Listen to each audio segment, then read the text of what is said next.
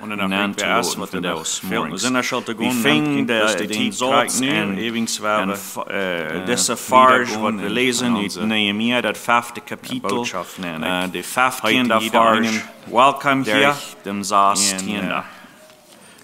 Wir sind vielleicht bekannt mit dat Buch Nehemia. Nehemia hat die unsere Kinder und sein frisches Jahr angefangen, sein Lehrer wird sein, und sie wohnt, war am Sing, frisch, Rama, Jerusalem, Bühnen, das Sing von unserer Kirche, das wir in der Kinder der Jugend haben, das nicht. Und Nehemia ist treuhartig, und er hat dort, was Gott am befohlen hat, und er fängt an mit der Arbeit. Das gibt jedem eine Kirche, die en die langsam wat hij vergat junge mensen en er zijn veel schwierigkeiten wat hij begegnet dat is allemaal zo schuld. Er zijn schwierigkeiten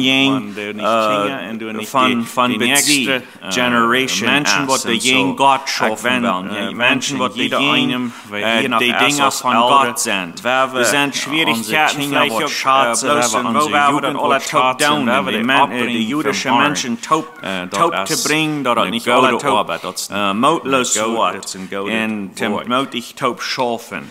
En dat kan wel reich zijn, dat is het vandaag nog gestart.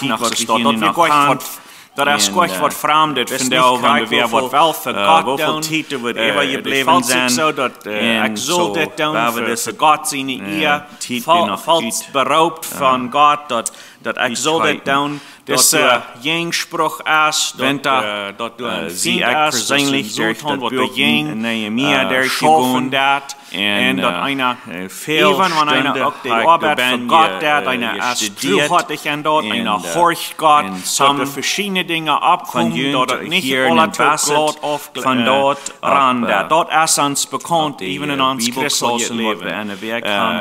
En dat is wichtig, dat we dan niet moed verlieren, dat we dus moedig wieder, wie goed verder van en dat wat Gott ons bevolen hat. Lezen dat, leren dat, muss viel spart de nächste die haftet either be Bibelschule oder die kommen hier dort sind dann über Sport hat dat nicht Menschen sind von da einmal seine erste Abend so das dort das erste Feierkapitel und hier ist es dort einmal im 5. Kapitel von Nehemia kämpft du die als ein ab was wir noch nicht euer bejengt haben dort als dort er zijn de rijke Juden die gebleven, die tijd wat ik en Nehemia is een zware tijd, dat zegt hier am Anfang van 5. Kapitel, dat er is een famine, dat is een tijd waar het eten knap is. En er zijn samen rijke Juden wat die tijd brokken, tem zich bloos nog rijker merken. Dat eten is al knap, en zo die brokken zijn hand. Zij hand wordt dat veel dat, zich alles taubgripsen, schijnt zich zo.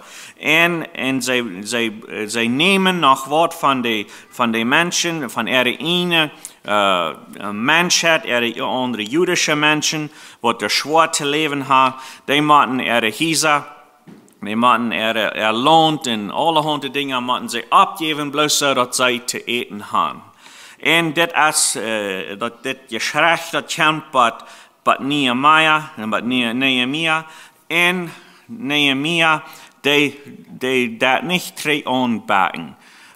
Hij is gewählt van God, om een leider zijn voor deze mensen. En hij is angesteld, besonders om die woont bij Rama Jerusalem bouwen.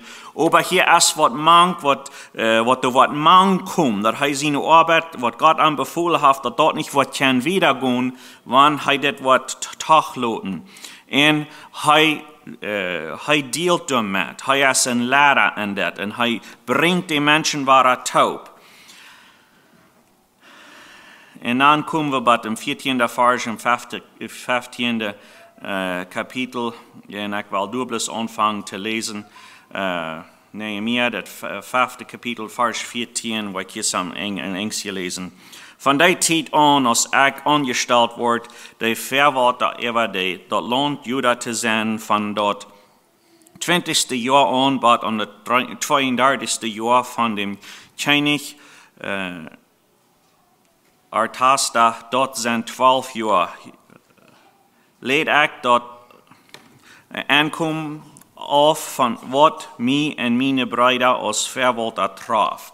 En zo wat hij hier zijn wil, is dat ik weer aangesteld als een verwalter voor deze Joden hier in Jeruzalem. En die tijd wat ik een verwalter een government, een leider, een governor weer in dit land, dan traf mij een aannom. En ik,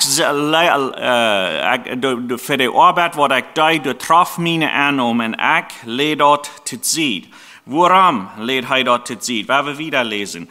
De vier verwalters hadden dat volk zware lasten opgelegd. Zij verlangden niet bloos brood en wien. Zij verlangden ook jeder dag nach 40 Silberstecker. En de angestelde mannen gingen gewaltmäßig met dat volk om. En dan hier hebben we den Satz, wat mij als zaten gebleven. Ik deed aber niet zo, wils ik God fürcht.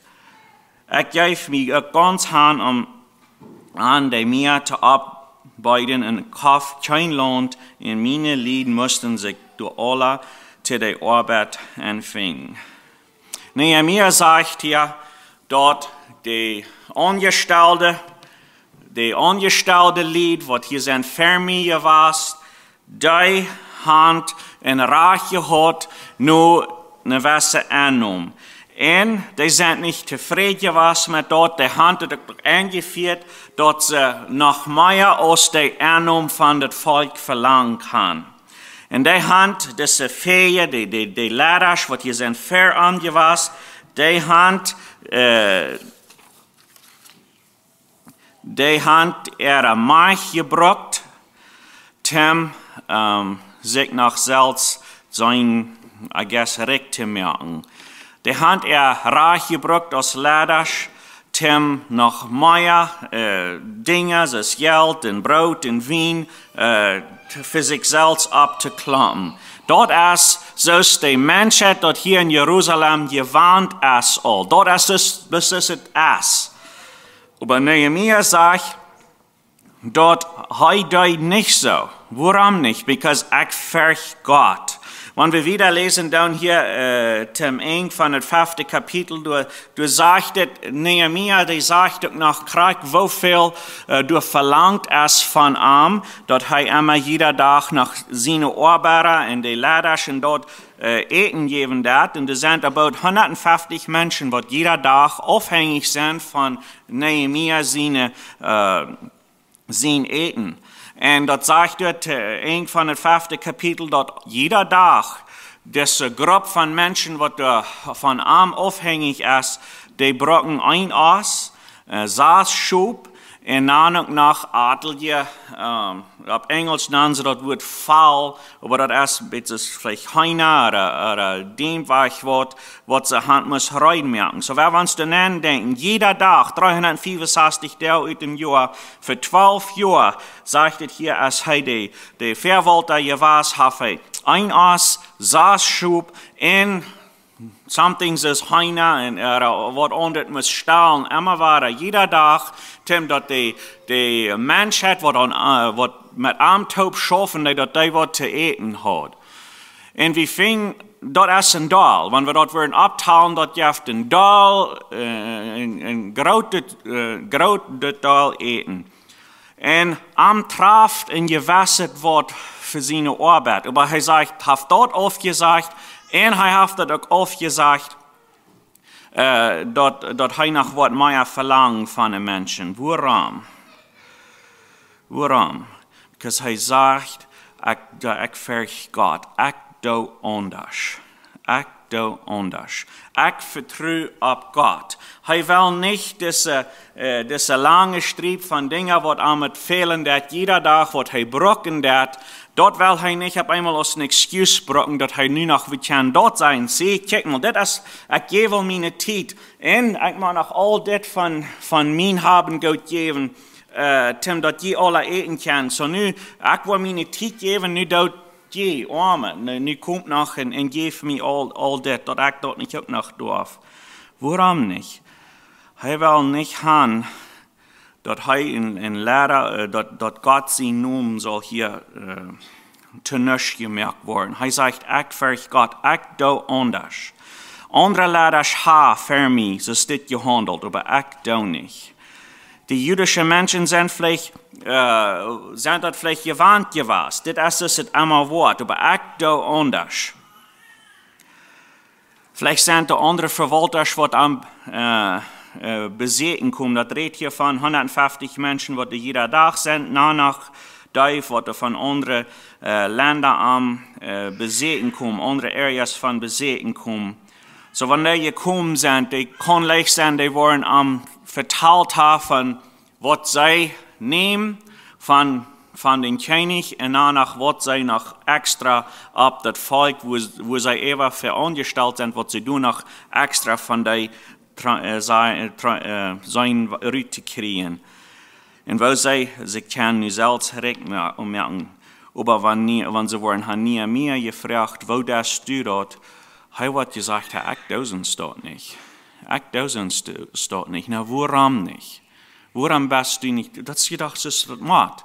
Dort ist gedacht, das ist jeder einer dort dat. Warum darfst du nicht so? Und Nehemiah sagt, seine Antwort dort ist, because ich verg Gott. Ich do was anderes. Ich lebe anderes Leben. Wenn ich sehe, Gott ist fertig. Ich lebe nicht so, als die Menschheit will haben, dass ich leben soll. Ich lebe nicht mit so einer Einstellung, vielleicht kann ich sagen, mit wie viel kann ich wachkommen? Was kann ich alle anreiten und down und mit was kann ich alle wachkommen? Er lebt nicht mit so einer Einstellung als dort. Er lebt mit einer Einstellung, was ist reich, was ist arg. Was hat Gott bestimmt? Was hat Gott gesagt? Das ist reich, was ist arg. Nicht mit was sagt die Menschheit, oder mit was kann ich alles stärken, was kann ich alles beschädigen, und dort sie mir das Arbeit worden wegkommen. No, sein Ziel ist dort zu tun, was Gott bestimmt hat. Sein Leben ist nicht so ein Leben zu leben, dort was bis beipassen bei der Menschheit Rahmen am. No, sein Leben, dort ist sein Leben, was der passt mit Gott sein wird. Die mir sagt, ich tue Dinge anders.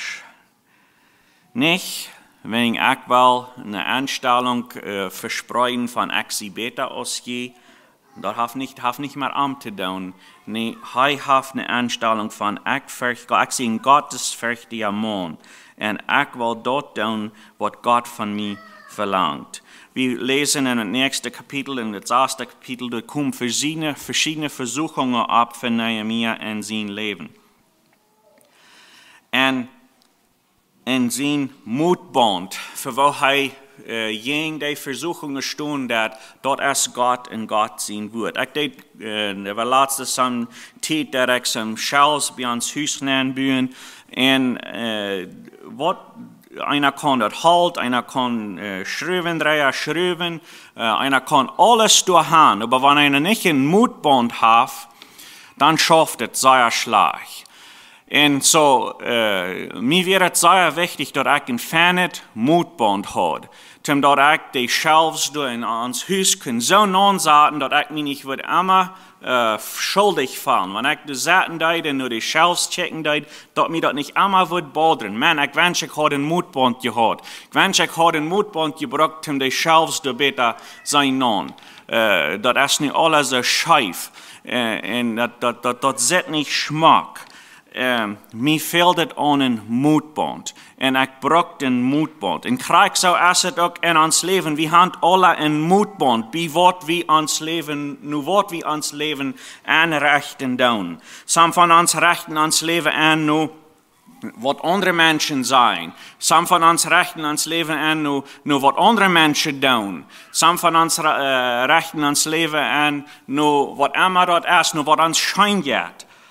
Aber Gott und Nehemiah haben das ganz klar, nur ich will mein Leben so anrichten, nur Gott sein Mutband, nur Gott sein Standard.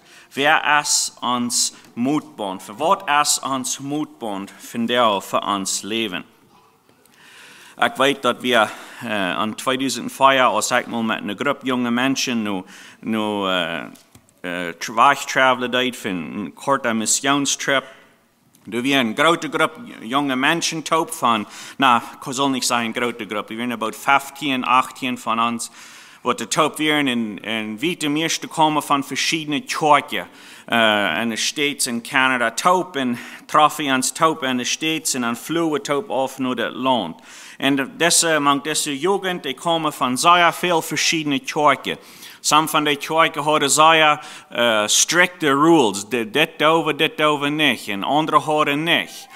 Und dann auf einmal wird einer an, die Gesetze von der Kirche, wenn einer sein Leben bloß durchbühen, dort ist nicht genug, because wenn es dort weit auf wird, wo die Älteren in die Predigers in die Kirche nicht herum werden, dann auf einmal, dann diese Krieg die Dinge, was an hier auch lang einmal gejankert hat, und dort wir nicht zum Sehen den Weg.